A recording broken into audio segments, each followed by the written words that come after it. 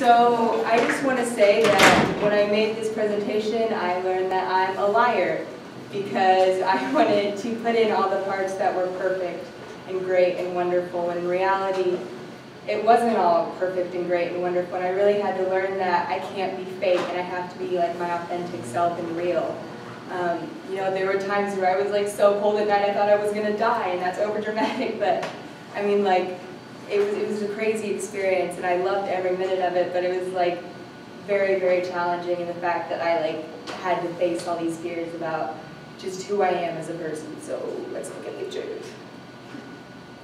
This is me. I decided to climb the Himalayas in sandals. For people who think that's a good idea, it's really not.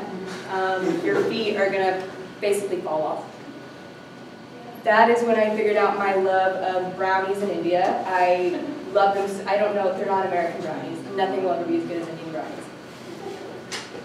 This is me, and this is a little girl, and she was kind of one of my favorites, but she left and I never saw her again. So, but yeah, that's me and her, and I love the kids so much.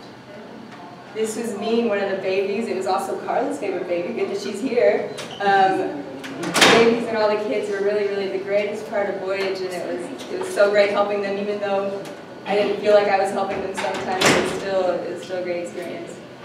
And this is my favorite girl. I loved her because the Indian culture is sometimes like restrictive on women, but she was so feisty and she just did what she wanted, and I love that. And then this was the final picture of me at the Taj Mahal. Like Bjorn said, it's not like what you think it's going to be, but you know, you get some great Instagram pictures and you make your dad happy, so that's all that matters. The lower part is just stone. Yeah, yeah. Anyway, so that's my